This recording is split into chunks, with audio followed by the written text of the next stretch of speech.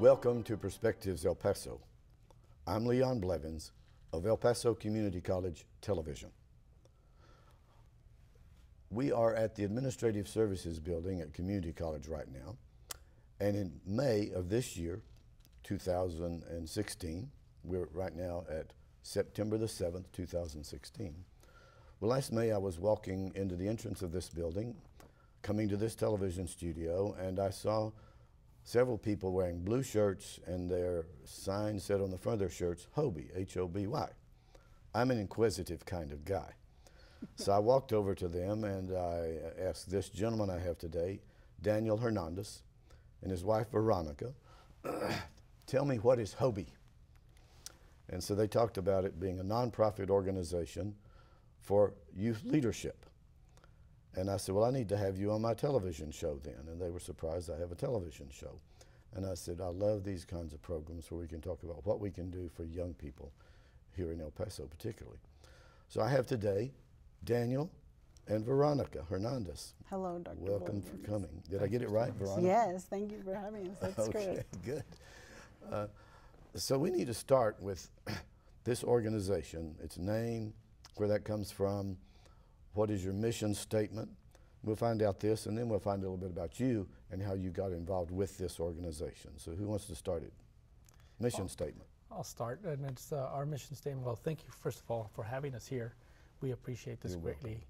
welcome. Our mission statement is to develop our youth of tomorrow's future, and get them to understand, to help the community, for the people who need help, get them to help people volunteer.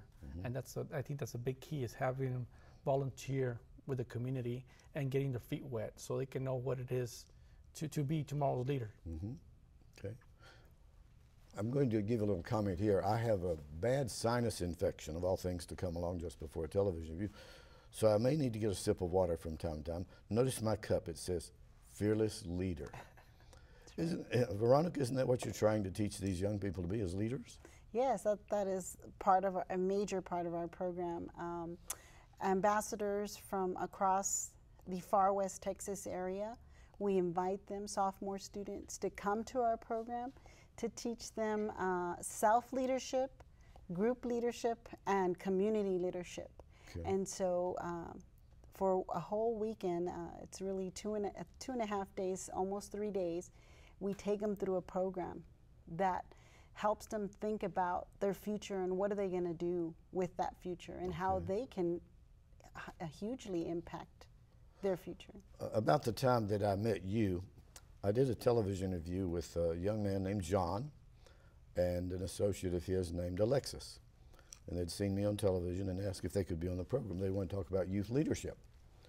And I said, what's your organization? And they said, it's about success and leadership at UT El Paso. And so I had them on, and they invited me back to be their keynote speaker for their initiation of new members. Yesterday I go to get my prescription for my sinus infection. Young man looks across the counter there. He's in his white smock, and he says, oh, do you remember me? I said, I'm supposed to remember you. He said, yes. I'm with the Success and Leadership Program at UTEP. You came and spoke to us, and I'm Jesus. So I can't remember all the last names, but this is what it's about: meeting people, connecting with other people, networking with other people and other groups. Now tell me what Hobby stands for. H-O-B-Y. Hobby stands for Hugh O'Brien. That's the actor that portrayed Wyatt Earp back in the day. He's past my age. I'm younger than him. You're a kid. You're a young kid. Okay. I'm so glad to hear that. But he's a founder of Hobby. It stands for Hugh O'Brien Youth Leadership. Okay. And this is a worldwide organization that we have that he founded in 1958. And I believe we've been this organization has been present for 58 years itself. We're starting our 58th year. Yes. Okay. Well, I'll be 79 next month in October. Okay. And I remember Wyatt Earp. Hugh O'Brien played the part of Wyatt Earp for several years on television, back when TV was black and white, if I remember. And I didn't watch a lot of television. I was hyperactive, needed to get out and so on. When I got married, my parents-in-law, they watched a lot of Old West television. And so I saw a lot of those kind of things if I would be at their house. And then I do remember seeing Hugh O'Brien in some movies. I was always intrigued with the fact he was so handsome, Very handsome. and he was always surrounded by beautiful women. Yeah. Now that will catch the eye of a young teenager, or pre-20s, kind of male, and became fascinated with it. After I met you and you told me it was named after him, I went to Google. Mother Google knows everything. Yes. Yes. And so anybody in the audience, you can Google Hugh O'Brien, and you can read about him, a fascinating history. Yes. And he was an actor, but later in years he took small bit parts in some ways, but he never gave up being busy and active. This is true. I also read that he at one point was invited by a friend to go to Africa with him and meet Albert Schweitzer, the famous medical doctor working with very poor people, including lepers. Yes. Fascinating history. And when he was asked the question, this is on Google, now what are you going to do with the rest of your life? As he was kind of getting the weight of the big parts on television and so on. And he said, well, I'll have to think about it a little bit. And he decided with the rest of his life he would serve other people. That's what Hobie's about, isn't it? Yes, it is. Yes, it's Very about true. servicing, and that's what Hugh decided to do. And without Hugh, we wouldn't have Hobie today. Unfortunately, he just passed. Just 2 days ago. Just 2 days ago. He's going to be greatly missed. If you go on Twitter, you'll see many, many ex-alumni ambassadors from Hobie saying hashtag because of Hugh, and then they fill in, because of Hugh, what have they done? And so they have been tweeting for 2 days now, all the things that have occurred because of Hugh O'Brien. Now you talk about training, seminars. You have seminars. Yes, sir. This is an annual seminar here in El Paso. Yes. Yes, there are 1 day and then all the way to a whole week seminar. What we host here in the El Paso area, we have a 1 day seminar called Community Leadership Workshop, and that's for our freshman students in high school, and they are invited to come. That is no charge to them. They come to a 1 day and we do leadership activities with them there. Our major leadership seminar is the 2.5 day. That one we host here, and with Dr. Serrata's blessing, hopefully we'll continue to have it here at EPCC. That one will take place May 19th, 20th, and 21st, 2017. And that's where we invite our sophomore students to experience the Hobie experience. And then from here, we send Two candidates. one boy and one girl, to World Leadership Congress. And World Leadership Congress is a week-long opportunity, and they represent our Far West, and all the other Hobies send their students as well. And so there's about 400, 500 students a week long. In last year's one's in Chicago, and they have the opportunity to experience even more opportunities of leadership and learning, and for service learning with the Hobie World Congress. And also for our juniors, we have an opportunity. It's called Advanced Leadership Workshop, and that's a kind of a workshop that spreads out through a semester, and the students work on projects together to serve their community. Now, when you had your workshops here, where did you get your leaders to train these people that came in? Where do you get your leaders? Okay, well, this is actually, I'm glad you asked that question. This is a world-class seminar that we really hold locally in El Paso. We follow some strict guidelines that Los Angeles puts out for Hobie across the nation and across the world. So we have one leader he's called an LSE, and he's in charge of the seminar committee, and he trains, and he is in charge of the groups or the leaders that are going to take care of or handle the kids. So he trains those leaders when they're ready to come in for the seminar. Everybody's trained. So each leader, each senior facilitator is what we call them. They have a junior facilitator. So it's 2 people per group of 8, and then they're all following the same guideline. So and they're Hobie alumni. We're an all-volunteer so they've already group. been through this show or the process. Do they rotate in breakout sessions or something so everybody gets the same kind of information? Oh, yes. Yes, we have guest speakers come in. Then we have reflection time, and then they work in groups on that reflection time. And throughout the whole weekend, there are opportunities to hear our community speaker. We've had people like Veronica Escobar, our ex-city manager, Joyce Wilson, different community leaders come in and speak to our students. We've had the Federal Reserve, Ruben Ajedo come in and speak to our kids about finances and how to get what they want in life. Oh, that's good. Takes work. Okay, now we're going to break this program into 2 segments today. Okay. This segment with the 2 of you, and then we're going to stop there, pause, and then we're going to bring in one of your ambassadors so he can share and his he can experience. tell his Okay, perspective. we can do that. Now we want you to get the word out. Do you have a telephone number or website or something you want us to put on the screen at this point? We do. You got it. Well, the first one is if you want to volunteer for Hobie, you go to hobie.org and you press the button to volunteer. You go to the volunteer part and you can click in there and you can go and they'll guide you and fill in all your information, and that information will be sent out directly to me. That information that I agree if you meet the criteria to be a volunteer for Hobie. If you would like to send us an email or any donations, because it is a nonprofit, we take in kind, we take our students. It is $195 to attend, the first student from every campus, and then any additional students after that is $350 to attend, and that's just to defray the cost of housing and feeding and providing the program to the students. So you get the word out through the schools? Yes. We primarily. definitely Okay, do. what's your P.O. box? P.O. Box 971-594, El Paso, Texas, 79997 1594. Okay, we'll put that up on the screen for you. Thank you. I can't remember a lot of things. Sometimes I have trouble remembering my own cell phone number. Too many numbers to remember. I know. And that's our biggest fight that we have or our challenge, not a fight. It's our challenge is getting to the counselors in schools, because schools constantly change counselors. Oh, yeah. So we have one contact with one counselor, and the following year you have a totally different counselor that's not aware of Hobie, has no idea what Hobie is about. And everybody wants everybody else's attention, okay? That's right. Well, I think our time is about gone here. And thanks for coming on, Veronica and Daniel. Thank you. And we're going to talk to one of your ambassadors. So stay tuned. We'll be right back.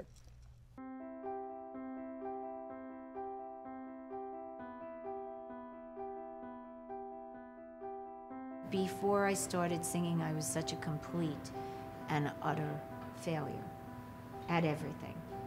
And I think that music kind of saved my life. Sometimes you just kind of feel like the Rodney Dangerfield of, music. It's like, okay, I get no respect, But I love doing this, and I feel really good just looking at those things. Okay, I did that. I'm a professional. I could do this. Kind of gives you self-respect as opposed to looking for it from other people.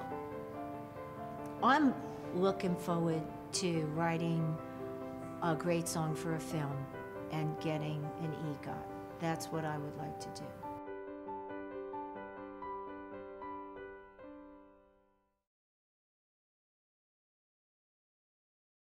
Welcome back to the final part of today's Perspectives El Paso. I've been speaking with Daniel and Veronica Hernandez. And Veronica stepped away so that we can bring someone in with this program called Hobie, and his name is Santiago Marich. Santiago, welcome to the program. Hi, thanks for having me. Appreciate it. And you are an alumni of this organization. Now, you've been through several stages of the process of training with Hobie, and they've been telling us about that. Tell us about your experience. Where have you been going to high school? How did you find out about Hobie, and how did you plug into the Hobie program? All right. Well, first of all, thank you for having me. You're welcome.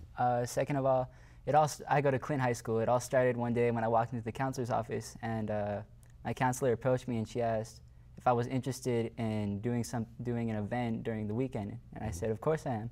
What is it? And she said, well, it's Hobie. And I asked what that is, and she said it was a Hugh O'Brien Youth Leadership, and that apparently I'd be going for a seminar during a weekend in May, and I'd be, just learning how I can better myself and work with others around me. So, I definitely was interested in that. I signed up, and a couple months later, there I was. What's the number one memory of being involved in the seminar? Number one. Number one memory, we had to do this project as a group where we had to kind of make up this invention.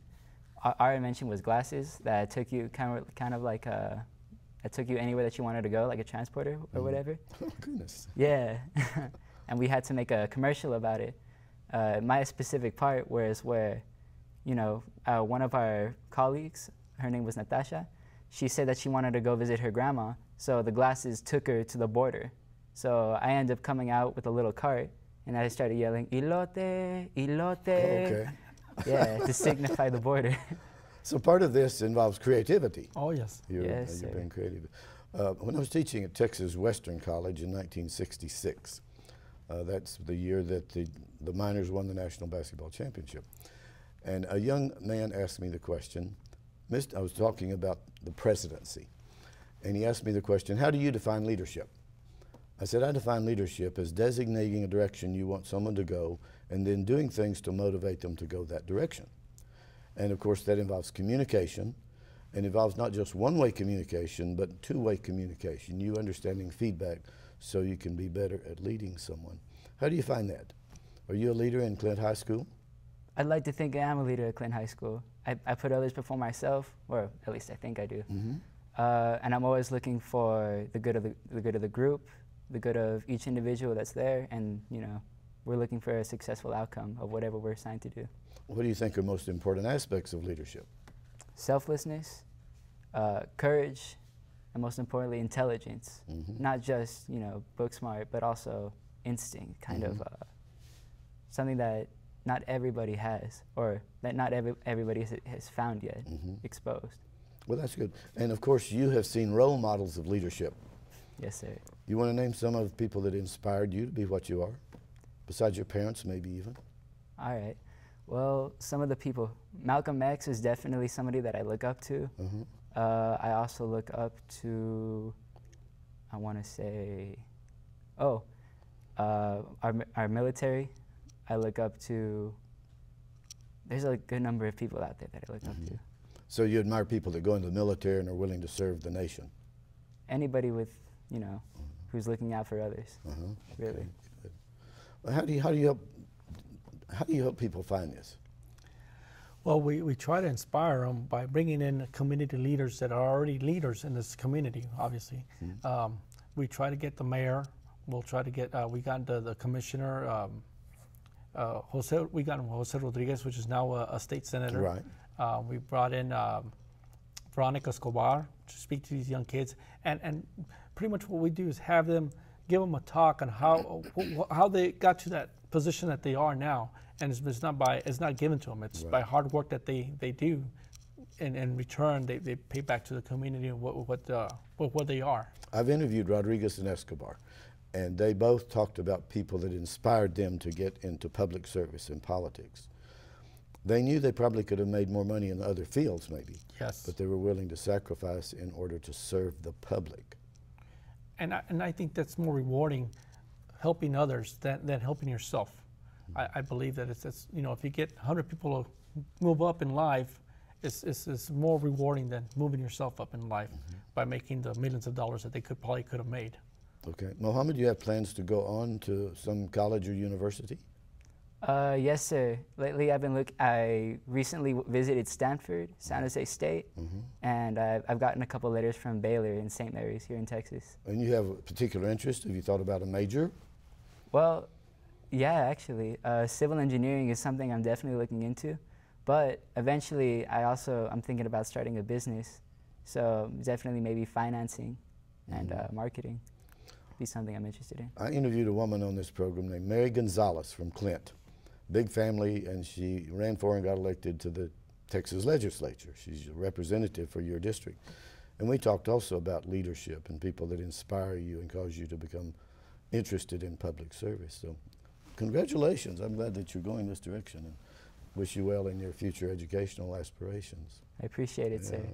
Most of our, I want to say, we don't have a true mark on our alumni that go through Hovey, but I want to say that 90% of our kids that go through our seminars go on to college.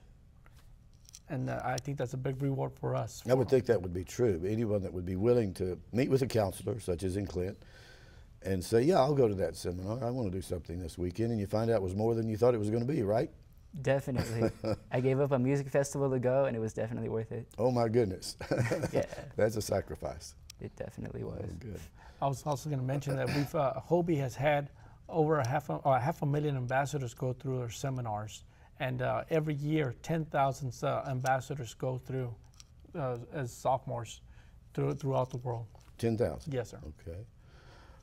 Now, did you ever go to any conferences where Hugh O'Brien was actually there? No, we almost had him come into El Paso, but we had to fundraise a little bit more for him, and we couldn't afford to have him come in. Mm-hmm. But we could have brought him in. Mm-hmm. But and he's also up in age, so it would be an extra care for him. We didn't want to risk anything Right. on him getting hurt, or Oh, but sure. we had sure. access to him. Well, even though in his later years he did not have a major acting parts on the film or in television, but he kept active. I just retired from teaching after 53 years, 44 here at the community college, and I've been asked a lot this past week about, now what are you going to do?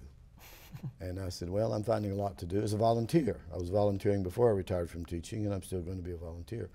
And I did not retire from life. I retired from classroom teaching, but I did not retire from life. And that's going to be true for whatever we do, that we should always be lifelong learners and contributing to our community to make our communities better. And that's what it's about. I agree. What has been your profession? My profession, I'm an electrical contractor here in the city of El Paso. Okay. And I mean, it's so true about having, you gotta have a plan, your exit plan of when you're gonna stop doing this, what are you gonna do next? And that's what I'm right now. I'm at that stage of my life where I'm already making my plan for my retirement. I recently got a telephone call from a woman with AARP, American Association of Retired Persons, and she's writing an article for her magazine. I don't know if I'll be quoted in it, but she asked me, what was her question? She'd heard about me. Now, what plans did you make to retire? I said, well, I think number one, my plan was to get a good education for the age in which I could use that education to make a living. Get an education. Yes. Because I know too many that dropped out and then they just had to work by the seat of their pants. They didn't have a plan. My plan was, even I worked while going to school, to get an education that was worthwhile in the time in which I live. The other was put some money back. Don't spend every bit of money you get every month. Save some, put some back. And that's the way that it worked. When I got a credit card, my wife and I decided we would pay it off every month. We've never paid interest on a credit card. We paid the annual fee, like $65 or something, but decided to pay it all off and live within our means. And so when I retired, I had a pretty good retirement plan. The retirement plan I built up, we never went into it for a trip to Europe, for putting our kids through college. Those that went, they worked also, and things of that nature. You have to have a plan with what you're going to do with the rest of your life. And a big plan is putting back, of course, giving back to your community. That's one of the biggest plans you can ever have. Right. Especially if you're well off, where you don't have to, sacrifice or do more work to, maintain yourself or support your life, your what is it? Can't think of it, but I mean, you just want to have enough to get by comfortably. That's all. We all want at least a middle class lifestyle. Correct. Now, some of us want to live at the luxury level, but we weren't born into that level. No, we're not. What kind of work were your parents in? Let's see, right now my dad's a truck driver in Hobbs, and my mom isn't working right now, but she should be working in like a pediatrician's pretty soon. I have a son that he's now a long-haul truck driver. Oh, wow. And he had several jobs, a variety of jobs, and landscaping and things like that. Had his own little company. In 2008, the economy collapsed. His name is Michael Keith. And he said, I have a friend he's a long-haul truck driver. He wants me to be his partner. But I need some, I think I'll have to work a while to make money to go to truck driving school. I said, Keith, if that's what you want to do, I will pay for your school to go get your truck driving licenses and training and get out there. And he loves it. He loves doing it, traveling around, and he makes good money, got another partner, et cetera, et cetera. So you have to find your niche in what you like to do and try to make a living, pay the bills, have some insurance or whatever it is. Correct. And so Hobie is one of those kind of organizations that teaches you how to think, isn't that right? Yes, sir. And think creatively, to plan. I teach, and then I do seminars and things like this, organizing life. and I teach people that you need to have a strategic plan for things you're going to do, and then work out the technical things that you need to do to achieve those things. When I first started with Hobie, actually Veronica started with Hobie volunteering, and she kind of pulled me in with a hook. Well, we were blessed to have our kids go through the program as ambassadors and other alumni. Well, my daughter is now working for the Chamizal National Park. She's a park ranger, and she went on to UTEP and got her bachelor's.